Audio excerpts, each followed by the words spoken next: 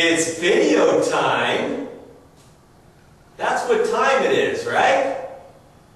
I'm going to show you how to paint at the top of a wall using a cut-in brush. We want to make that line nice and straight and tight up next to the ceiling. And I'm going to show you a few different things that might come in handy. We're going to try some different things, and we're going to make a decision what's the best thing to do. Now, I've got a really super nice cut-in brush that I keep in this little container here. It's cut at an angle, and this is probably the best thing to use, but we're going to try a few other things too. I've got just a crummy, big paintbrush, and I also have a cheap old paintbrush, just a cheap one, less than $2 for this brush. How are we going to paint a straight line with this? Well, we're going to try using this.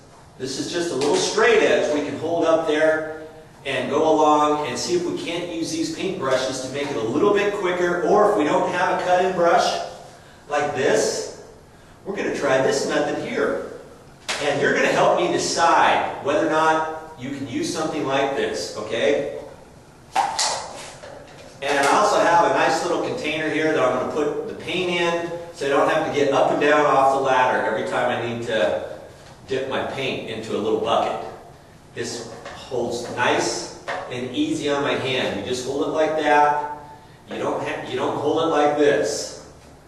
You just put it in like that and dip and go.